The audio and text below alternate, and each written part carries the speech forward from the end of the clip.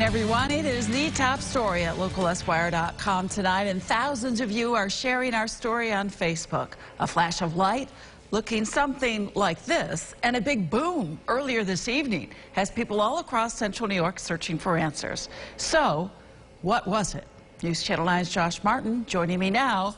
This one had us scratching our heads, Josh, and what did we figure out? Oh, yeah, Christy, our phone hasn't stopped ringing for a couple hours. Facebook and Twitter have been flooded with theories of what was first reported as an explosion. It happened just after 5 o'clock. People in Palermo, Central Square, Jordan, Brennan Beach, Syracuse, Cicero, Clay, Bridgeport, they all reached out to us saying they heard a boom. Others say they saw a big flash of light.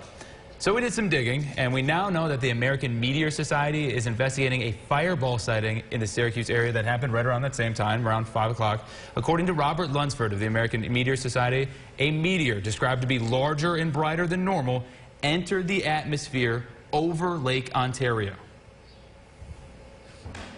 Fireballs that are larger than normal and manage to penetrate down to the lower atmosphere will produce a sonic boom. So the folks that did report any sound, they happen to be pretty close to the track of this object.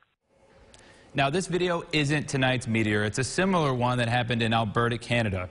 If you have videos or photos of the one that happened tonight here in Syracuse, send them to us. Lunsford says that can happen really quickly. So if you have a picture, we'd love to have it. And if there were fragments from tonight's meteor, Christy, they would be pebble-sized, and they probably would have ended up in Lake Ontario. All right, so, you know, a lot of people are wondering about these sightings and the meteors. Are they dangerous? Can anybody have gotten hurt? Well, Lunsford said these are very common type of things that happen. They're not really a threat or a danger to anyone. You can read the reports for yourself on the American Meteor Society's website. We have a link there at localsyr.com. A interesting night here in the newsroom, and a lot of stories. We've heard from a lot of people about this wild event. We got a lot of phone calls. All right, Josh, great job. Thank you.